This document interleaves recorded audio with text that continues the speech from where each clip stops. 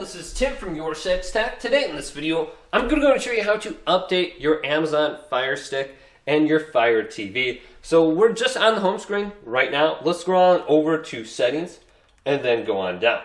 Now if you're on the Fire Stick, look for something called My Fire TV. Then if you have an Amazon Fire TV, go to Devices and Software and select this. It will be the same for the Fire TV or the Fire Stick. Go to where it says About.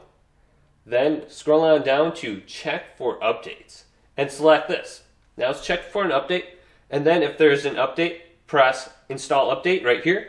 Now it says the last time this was checked was May 16th, 2023, and my Fire TV is up to date. Now we can back out of here and we can go to Controller and Bluetooth Devices. We can select our remote and select it again. And if we keep selecting right here, if there's an update, our Amazon Fire Stick remote will also update and download the latest software for it. So it looks like mine is up to date and I'm good to go. But hopefully this video did indeed help you guys out. Leave it a big thumbs up and subscribe to my channel down below for more tech up videos coming up next on YourSixTech.